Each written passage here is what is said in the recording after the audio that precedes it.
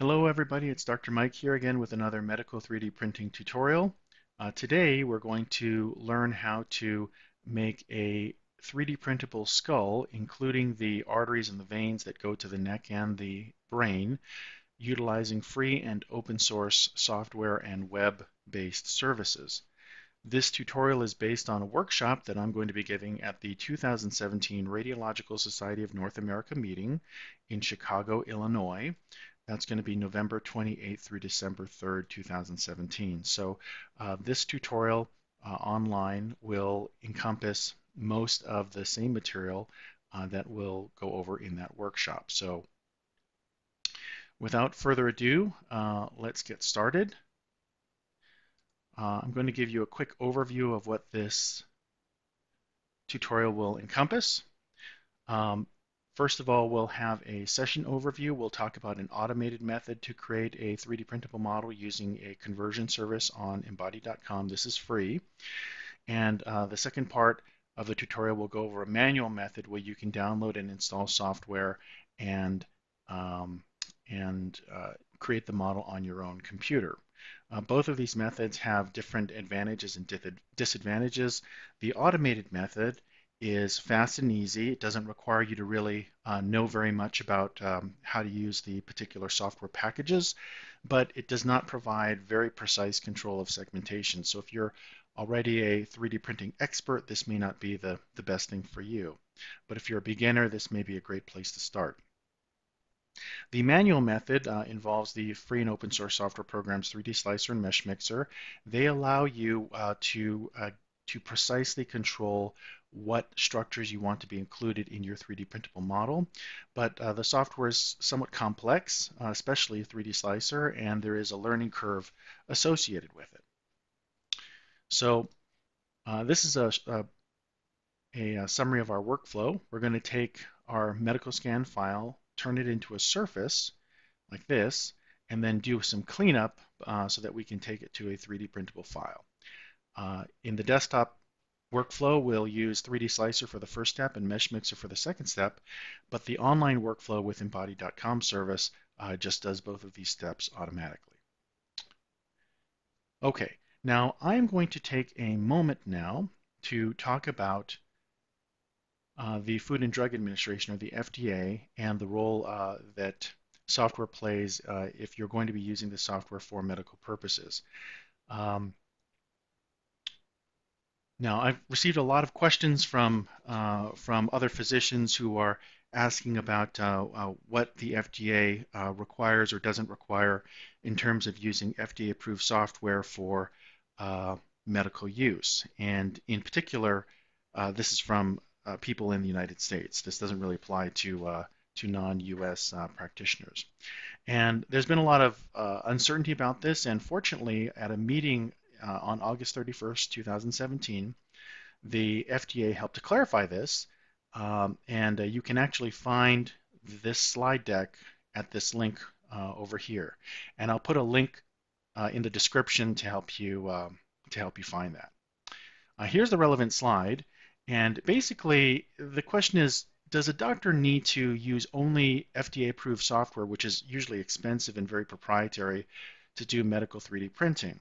And the FDA stance on this as of August 31st, 2017 is no. The doctor, when the doctor makes a 3D printable model for diagnostic use, that's considered part of the practice of medicine, and the FDA does not regulate the practice of medicine. So a doctor is not obligated to exclusively use expensive proprietary software for medically related 3D printing. Now, if you are a corporation or some other kind of commercial entity and you are actively marketing the software for for diagnostic related medical 3D printing, then yes, you do have to seek FDA approval. And of course, if you could be anybody, and if you're not using the software to create or to make medical models for diagnostic use, that's the key term here, then you can use whatever you want. Okay, so this really helps to clarify about whether you are allowed to use FDA-approved software in the United States for diagnostic use. Basically, if you're a physician and you think that it's the right thing to do for a patient, you should be okay. So I encourage everybody to go to this link, and if you're interested in this topic, you can download the slide deck and analyze it yourself. Okay, so at this point, let's go ahead and get started. So the first thing that we're going to do here is get our CT scan for this tutorial. There's a link to the scan in the description. So go ahead and look in the description, and this will take you to this page where you can download the CT scan. So this is free to download. You do have to register for a free account, but you can go ahead and download it. So here is the scan. So you go ahead and click the download button, and you should have a file in your downloads folder called CTA headneck.nrrd. NRRD is the file format that is used to anonymously transfer medical scans. If you're interested in learning more about how to convert a DICOM study to a NRD file, I'll put a link to it in the description to a tutorial that I made on just how to do that. It's not very difficult. It takes about a minute to do that conversion.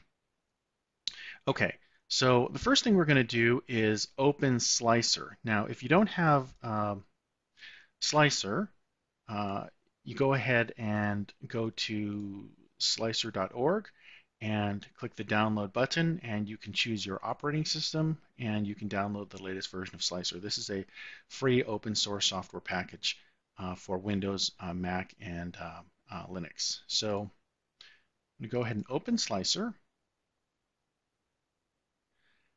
And once it opens, I'm going to drag and drop the CTA head file onto the Slicer window like this. Click OK.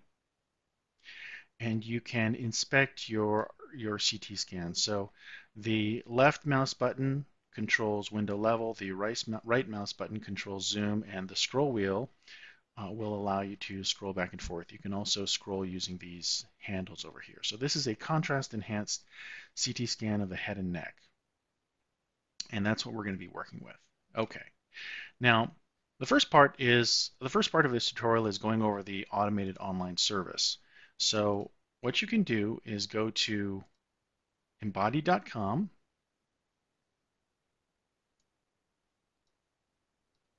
at embodi3d.com, and you need to register for an account. If you don't have one, log in and click on the this democratized button and click Launch App.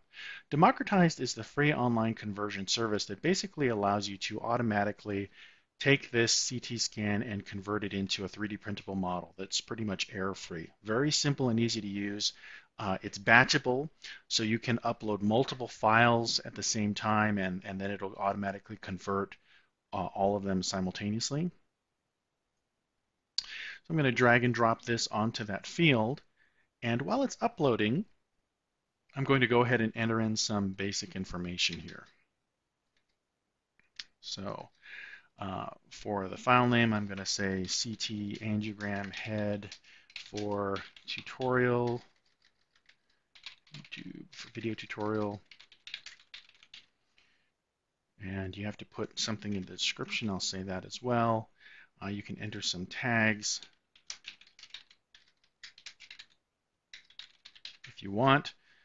And then you can set the privacy of this file that you're uploading. You can share this file if you want, or you can make it private. In this case, I'm going to keep it shared so that other people can use it, and set your license type. Okay. And now the second part right over here, this democratized processing, this is where we are going to tell the system what we want it to do with this scan. And this is a CT scan in an NRD format, and I can choose to turn it into a bone model, a detailed bone model in the STL file format, a muscle model, or a skin model. I'm going to leave it at the default setting of bone. I can set the quality to whatever I like. For today's purposes, I'm going to leave it as medium. Leave the threshold And then I'm going to set what kind of parameters I want on the output model, whether I can keep that private or I can share it with the community. Um, and I can make that model free for download, or I can try and sell it if I'm interested in doing that. And you can set a price for what you want to sell it at. I'm going to make that free. Choose a license with which you want to share that model. In case the model that's going to be created is your intellectual property, you own it, and then leave that category there and click Save and Submit. Okay, and what will happen is your file will be automatically processed, and in about maybe between 5 and 20 minutes, depending on the quality and the size of the file and how busy the servers are, you should get an email saying that your file is done and ready for download. Now, I've already gone through the liberty of taking this very same file and creating the model using the service ahead of time. So here is the model, and this is what you get after about, this probably took about 10 minutes or so. And you can upload multiple files and convert multiple models simultaneously, and that really allows you to do a lot of conversions quickly if you have a lot of work to do. And you can kind of take a look at the snapshots or the thumbnails, and it's a pretty decent model. And if you're happy with that, you can go ahead and download it.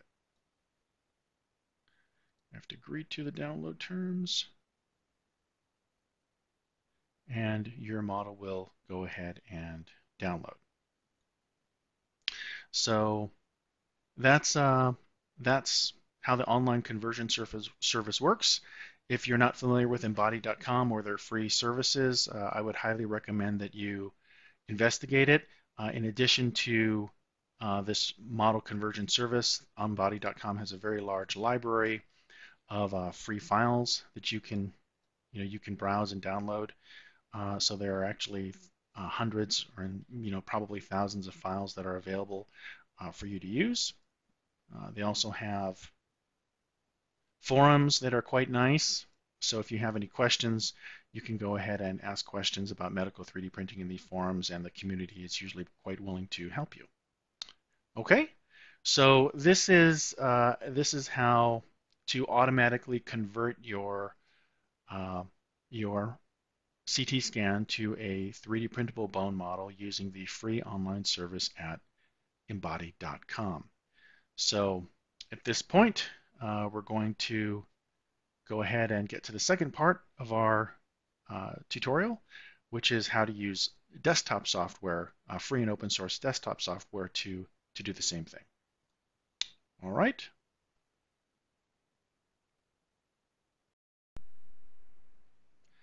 Now, the desktop workflow is a little bit more complicated and a little harder to learn, but once you learn it, you'll have much more control over how you want your models to, to turn out. So the first thing we're going to do is, if you haven't already, open Slicer. And of course, we had already opened Slicer. So I'm going to go ahead and close it out and reopen it. And I'll take this file, ctahead.nrrd. That file is the file that goes along with this tutorial. If you don't have that file, go ahead and I'll make a link in the description. Click on that link. You have to register for an account and then download the file so that you can follow along. I highly recommend that you follow along because that's the best way for you to learn, and the registration is quick and easy. So, all right. So here's our file. We can scroll using these bars. Again, middle mouse button scrolls, left mouse button window levels, and right mouse button zooms. So we're going to, this is a volumetric data set. A CT scan is made up of little cubes. They're like a picture has pixels. Well, a volumetric data set has voxels, which are essentially volumetric pixels. They're like little cubes. And we need to convert that into a surface model. So the way that we're going to do that is use one of the many modules that Slicer has. I'm going to go ahead and blow this up, called Grayscale Model Maker. So if you click on this menu that says Welcome to Slicer and click on All Modules, this will give you a list of all the different modules within Slicer, and you can see that there are quite a few, which is one of the reasons why Slicer is kind of complicated to learn. But the one we want is called Grayscale Model Maker, right here. Grayscale Model Maker. Each one of these modules has a specialized function that allows you to do something. So Slicer is quite powerful, but I've been using it for years, and even I don't know what all these modules do. So let's click on Grayscale Model Maker. Now, so you see this panel open up on the left-hand side, and this is where we're going to enter in the information that will allow us to convert this to a surface model. So the parameter, we're going to leave this as Grayscale Model Maker. It says selective volume. This is the input volume, and that's going to be our CTA head right there. Output geometry, we don't have any output geometry, so we got to create a new one. We want to create a new model, and that's the name of it. For threshold, we're going to make that 150. This is in a unit called Hounsfield units, which is, if you're in medical imaging, it's a way in which the colors of a CT scan are represented. For decimate, we're going to say 0.8. Okay, this is going to reduce the polygon count of our output model by 80%. We're still going to have something like 600,000 polygons, so there's going to be plenty of detail, but if you leave it at 0.25, you're going to have millions of polygons, and it's probably going to crash your computer. So go ahead and set that to 0.8, and then uncheck this split normals. Okay, so double check that everything is set. Threshold of 150. We have a new model, and the name is name model. 0.8 for decimate, and split normals is unchecked. Go ahead and click apply. And now what will happen is the Grayscale Model Maker will go ahead and it's calculating where the surface of your model is going to be and extracting that information from the CT scan. All right. So that'll run for about, less than a minute probably. And now it says the status is completed. So we have actually generated our model. It's not actually being shown to us, but it should be there. So we're going to save that model now to our disk and do the subsequent steps with a different program called Meshmixer. So go ahead and click on this Save button, and it's going to ask you to save the scene. And this was called output geometry. Our model is called output geometry. So here it is right here, and we're going to make that. First of all, uncheck everything except the output geometry. And the file format is currently in the VTK file format. So we're going to change that to STL, which is the common file format for 3D printable models. And then I'm going to change the directory. I want to save it. I'm going to save it in the same folder as the downloads folder where everything else is. So I'm going to save it in the downloads folder and click save. Now, if everything worked out well, I should have a file called outputgeometry.stl in my downloads folder. So let's go ahead and have a look. And here it is. So this is it, outputgeometry.stl. So now I'm going to go ahead and open Meshmixer. If you don't have Meshmixer, you can go to meshmixer.com, just here, and download it. Here it is, meshmixer.com. Click the download button and choose your operating system. So Meshmixer is a fantastic 3D printing software package that's published by Autodesk. So they make some very powerful CAD software, and they release Meshmixer for free, so it's free to use. So take the file output geometry and drag and drop it onto the Meshmixer window, and our model will open up. Okay. Excuse me. So here's the model, and you can see that it's very faceted. You can see it looks like there's these sharp faces, and it's not very smooth.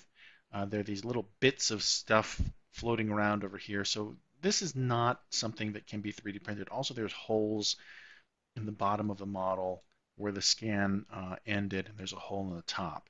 So all of this needs to be repaired. I'm going to go ahead and open up the screen here. Now, Meshmixer has some very powerful automated error correction tools. And one of them is called Inspector. So we're going to run this tool, the Inspector tool, go to Analysis. Right here, this is Analysis button, and then go up here and click on Inspector. And what is happening is Meshmixer is showing us all of the errors in this model. And there are something like 1,000 of them. And they're of different kinds. There are these blue ones and pink ones and red ones, and they all represent different kinds of problems. And we're just going to click on the Auto Repair All button. And Meshmixer will now automatically go through and attempt to fix all of these problems.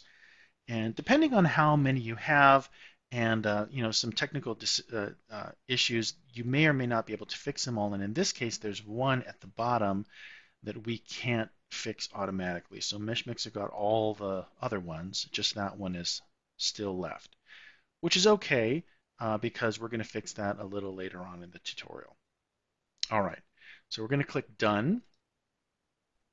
Now you see we still have this issue of the faceted kind of appearance.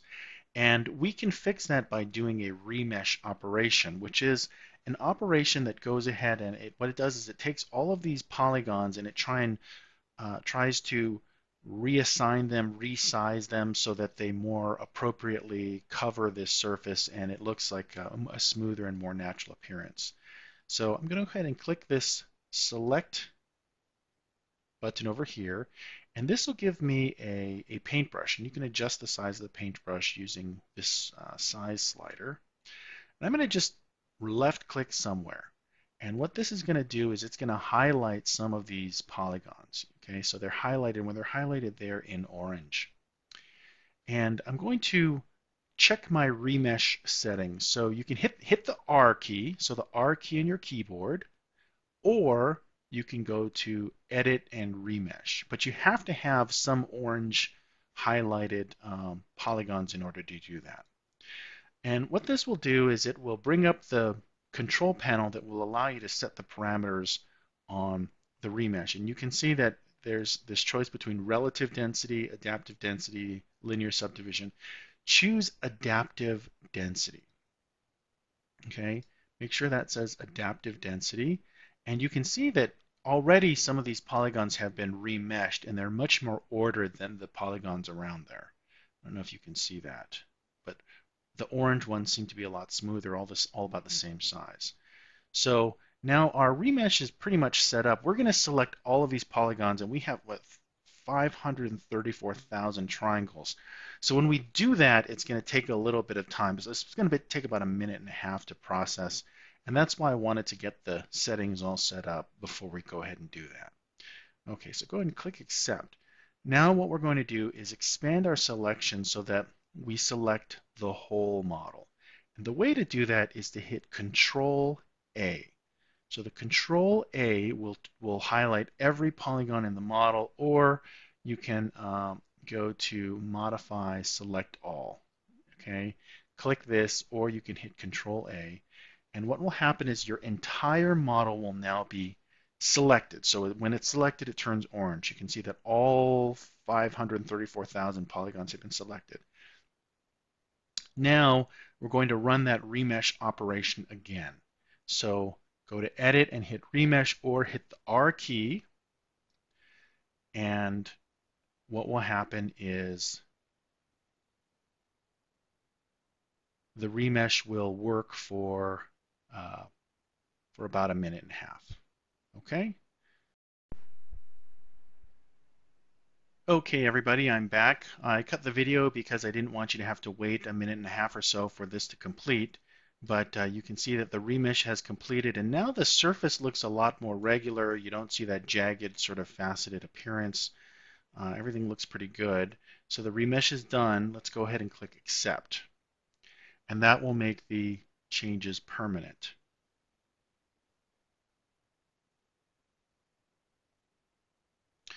Okay, so now our model is looking much better. We're going to go ahead and fix this hole on the bottom that we still have. So we're going to go back to Analysis and click on the Inspector tool. Now, because we have, hit Auto Repair All. So because we've actually changed and redone all the polygons, now any of these residual errors can usually be automatically fixed, as was the case here.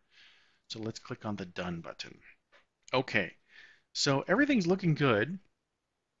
What I would like to do here is I would like to literally chop off the top of the skull so that we can see in and see the arteries and the veins inside the skull. So the way I'm going to do that is, first of all, I'm going to select everything again by hitting Control A. And I'm going to use a tool called Plane Cut, which is here. It's under Edit. So go to Edit, Plane Cut. And what this does is it's a tool that there's a plane, and one side of the plane is going to be literally cut off, and the other side of the plane is going to remain. So here are the controls for this plane. You can use the arrow. So I'm going to use this purple arrow to drag it up. Now, right now, if I do the plane cut, the top part of the skull will be left and the bottom part will be deleted. And I want the opposite. I want the bottom part to be left and the top part to be deleted. So I'm going to rotate the plane 180 degrees using this green handle. And you can choose there's some markers over here. And if you put the mouse over the markers, that will help you to go at the specific angles, or if you move them away, you can kind of freehand it a little bit. But if you go right over the markers, I want it to be flipped 180 degrees, so I'm going to go ahead and do that. All right, and now I should have the top of my skull opened up for me. So when you're happy with how things look, click on the Accept button, and there we go. So now my skull is looking pretty good. So if I want to export the final STL file, I go to File and Export. I'm going to call this Meshmixer Final Model, and I'm going to click Save. So now the model is done. It's in the STL file format, and it's ready to be sent to a 3D printer. Okay, so that's about it for the tutorial. I hope you found that helpful. In this tutorial, we learned two ways to convert a medical CT scan into a 3D printable model.